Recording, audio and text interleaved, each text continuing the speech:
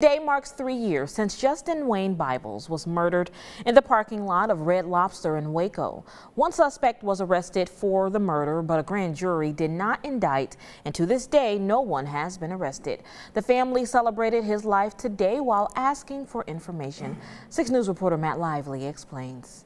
I feel like Waco PD has been waiting for information from the community, but they're not out there pushing for information from the community. Zeta Bridgewater wants information, answers, and more work from the Waco Police Department. So we want people out there in the community to know that we're still here and we're not going anywhere, and we're going to be asking questions until the day we get justice. May 1st is the 3rd anniversary of her son's murder, a day the family released balloons and celebrated who he was with friends, family, and his children. He has 4 children, 4 beautiful children, and he was a good guy. I mean, he had his problems. He was not perfect, but he was not a violent, evil type person. Bridgewater says that in the last month, there has been more communication with the Waco PD than in the last 3 years.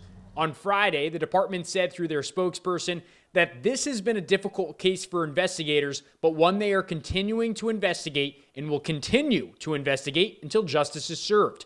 Bible's cousin, Draylon Magruder, says that while nothing will bring him back, getting justice is needed after all this time. Man, it'll bring much peace, man, especially to my mother, my auntie, and my grandmother and them. So that's all they want, man. If anybody know anything, man, just come forward with it, man. Like, do what Justin would have did for y'all. The family will hold a justice rally for Justin outside of the Waco courthouse on Monday the 3rd at 11 a.m., where they will ask the police department to continue searching for them.